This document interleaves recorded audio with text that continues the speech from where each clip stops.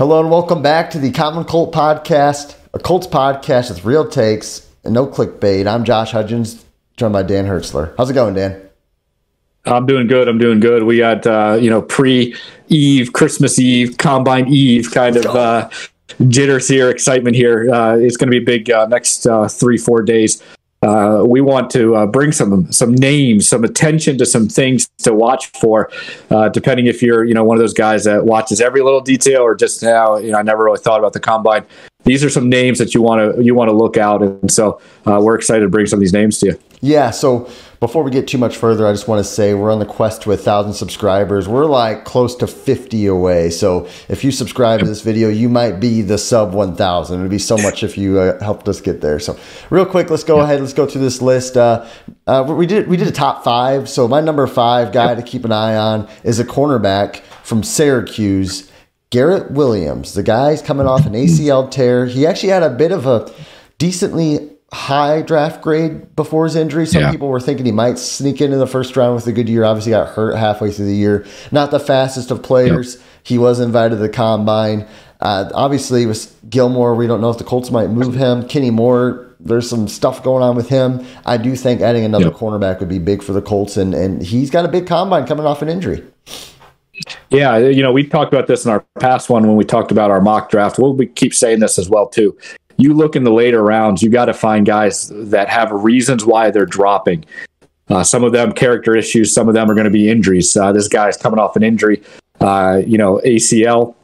It's one of those things where we see a lot more successes of people coming off them and returning back. And so this could be a guy that you could find as an injury, but as a late round steal. Number 4, we're looking here. We're looking at, again, positional wise, we think this is one of those positions that the Colts need to address is edge rusher. And we got this guy coming off the edge, Isaiah, I think, Foskey, I think is it. Foskey, thank you. You're a little bit more of a Notre Dame fan than I am, so maybe you know a little bit more about this guy. But he's been productive, and there's something to say about productivity, and what the tape tells. And so, you've seen this guy play? Yeah, I've seen this guy play. I'm a Notre Dame fan. Now, don't click off this video if you're not a Notre Dame fan. But he had 12 sacks last year for the Irish. He a little bit raw as a pass rusher, I think. But at the end of the day, another third-round grade type of guy, and I think. Some of the comparisons are to Yannick Ngakoue, who, in my opinion, the Colts might or are probably going to let walk. That's going to leave a void for the Colts, and I think they need to inject some youth there at that edge position and maybe finally hit on somebody. I know Kwity Paye's been good, but somebody outside of him, they've been kind of struggling getting those two bookends. Obviously, in the 2000s, we had Freeney and Mathis, and that was great, but since then, we haven't really had that. Third on our list is we got a tackle out of BYU, Blake Freeland. And this, to me, I think is a guy. This is actually one of the guys we had in our mock that hopefully got to the Colts. And to me, he's got, again, all the right physical tools. That's part of what the Combine's about. There's measurements that matter. We'll talk about measurements a little bit with QB. The measurements matter for offensive tackle, not only their size, but their arm reach, how quick their feet are. Those types of things matter. You can coach up some of that other stuff. You can't coach up someone who has short arms and someone who's slow. And this guy fits all of that, needs to be coached up. It wasn't as dominant as you'd want to see at the college level, but he has all the physical tools, and I think offensive line is an area that they got to look at. Yeah, again, and when you look at the Combine, you're looking at these players do these drills. The average fan probably isn't going to know what to look for.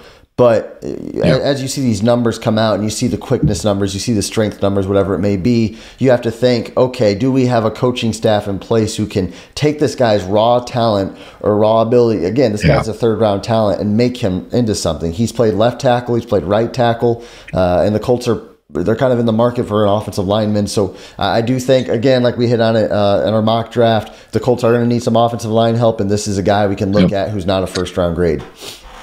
Yeah, let me give you guys one tips out there. With offensive linemen, you don't worry about their 40, okay? Yeah.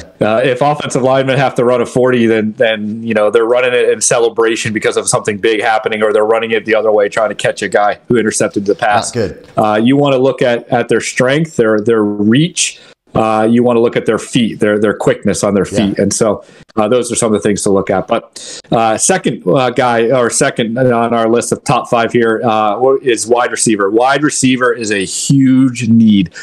We should be looking at all the wide receivers because the Colts have got to get at least 1, possibly 2 out of this draft. There's a guy that you like a lot, Josh Downs. This is a guy that compared a little bit to Tyler Lockett and kind of fits that need right now for the Colts in a slot. Well, I like Josh Downs. Honestly, I really want the Colts to get Josh Downs. Like I'm kind of in love with this guy, and because here's why: the Colts don't have a receiver who can catch the ball short and make a play. They just don't. Yep. And Josh Downs is that guy. Go on YouTube after this video, or stay on YouTube. Make sure you subscribe to the Common Colt Podcast. Get us to 1,000, and then right after you do that, check out Josh Downs' highlights. Watch him catch the ball and go. He's explosive. Yeah. The problem is if he has a big combine. I think he's second round talent. He's going to go in the second round. If he has a big combine, I think he's pushing late first round. Somebody might just take this guy. I think I'm pretty high on him, but the Colts need a receiver who can be explosive, and I think this is the guy you get in the second round.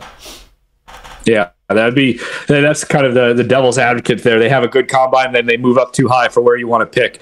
Receiver, again, you need to be looking at not just the top 5, because the top 5 are probably going to go first round, but then start looking 5 to 10, 10 to 15 range, because when the Colts pick again at 2-4, that's the position, that's the place where I want them to get a wide receiver. And so this is a guy that you really like. But our number 1 guy, good.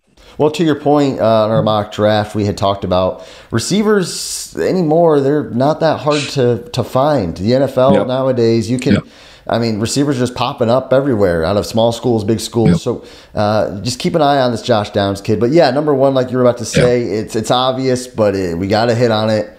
It's the quarterback, maybe quarterbacks, and in the combine. The throwing thing, I don't think is weighed very heavily. There's some quarterbacks who don't throw in the combine. I know for sure Bryce Young isn't throwing. They like to wait till a pro day and get with their receivers. But you can still measure athleticism, and I think some of these kids might pop off the charts. What do you think? Yeah, and the one that we're kind of keeping an eye on is Anthony Richardson, the kid out of Florida. Just really, could really wow us at the combine. And there's a little bit of a rumor with Ballard saying, hey, I don't really want to move up unless we have that guy that we really think is worth it. And was he kind of playing the game a little bit, try to bring the price down with the Bears? So we don't really know. But if that's true, you got to be prepared to potentially get your 3rd or even maybe 4th quarterback on the list. And is Anthony Richardson really that guy who you talked about, high ceiling, and yet maybe he has a really low floor? So you got a wide range of whether or not he's going to be, the next superstar or maybe just another guy. But I think he could have a really big combine because the real positive on him is his athleticism, and that's what we'll see at the combine. Yeah, I'm looking at Richardson's athleticism.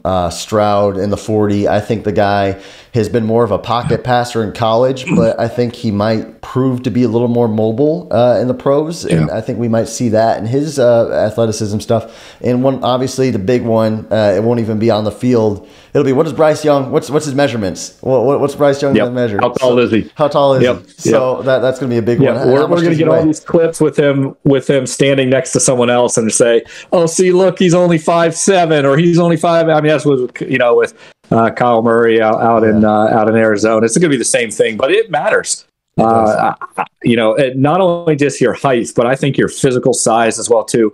Quarterbacks get hit, and they get hit hard, and that's the one knock right now on Bryce Young that makes me really hesitant about him at 1-1. Yeah, it is. So big combine coming up for the NFL, for these prospects, for the Colts in a pivotal offseason. We're going to be all over it over the next several days. So make sure, again, you guys subscribe to our channel. It would mean so much to us. And until next time, thanks for watching the Common Colt Podcast.